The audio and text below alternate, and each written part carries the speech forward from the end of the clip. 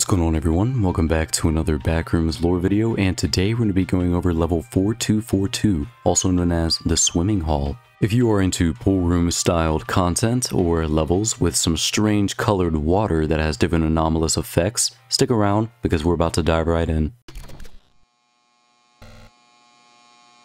Level 4242 has a survival difficulty of Class 3, which describes it as being unsafe, unsecure, and it has a moderate entity count. This level is an expansive labyrinth of tiled halls and public showers. That's kind of gross. This level has an extremely high humidity, and as a result there is a dense fog that usually covers a ton of the various rooms in the level. Also, the showers are usually on, and the water is either freezing cold or dangerously hot, so no lukewarm in between. Interesting thing about this level though, pneumonia is very commonly caught by wanderers who linger in the level, so be very careful while you're in here. Don't stay too long because you might catch pneumonia and you might die, so yeah. Be very careful. Aside from the humid halls and the showers, there are also rooms that have pools in them, and the pools can range in size from simple kiddie pools to huge opulent lake-like pools that are surrounded by golden statues, and so yeah, kind of strange. But a vast majority of the pools in this level are actually going to be filled with an anomalous opaque liquid, and depending on the color of the liquid, it can have various anomalous effects.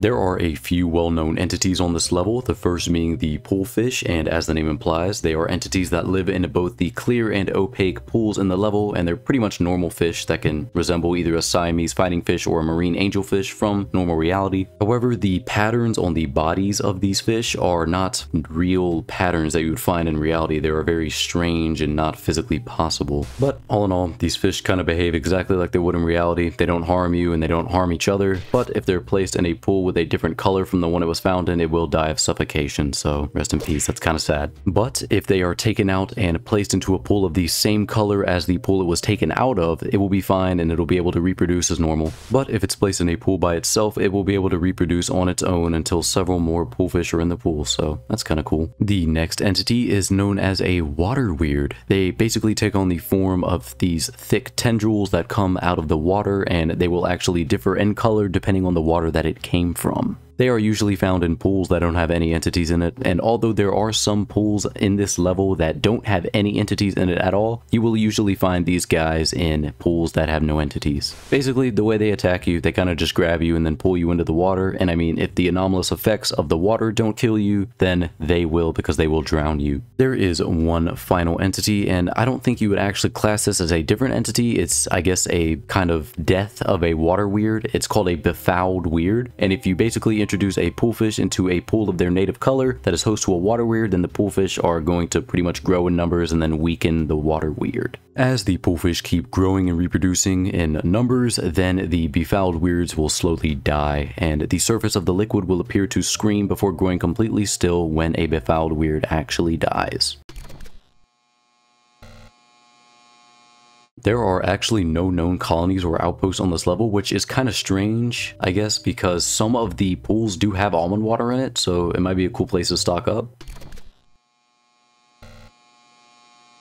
There are a ton of colored pools on this level with different anomalous effects, with the most common ones being violet and yellow pools, and it is not recommended to jump into any pool of an undocumented color unless you have had somebody else do it before. Any kind of interaction with a red pool can cause your flesh to bruise at the point of contact. Any interactions with an orange pool will lead to level 458 if you jump into them. Yellow pools will actually dry out your skin, and if you fully immerse yourself, it could take less than 30 seconds before all of your skin becomes flaky and dry and it cracks off. Green pools can cause gas gangrene if you jump into it or touch it. Blue pools will actually turn your blood into pure gasoline with no noticeable health effects, so that's kind of strange. Indigo pools will cause whoever jumped into the pool to experience audio-visual hallucinations as long as that someone is in it. Purple pools are the scariest of them all in my opinion, and it pretty much turns you into stone if you jump into it, and it's irreversible, so whoever jumps into it is pretty much dead. Violet pools, also jokingly called lean pools by wanderers, increases one perception of time if jumped into, so if you jump into it, a decade could seem like an hour, so kind of cool.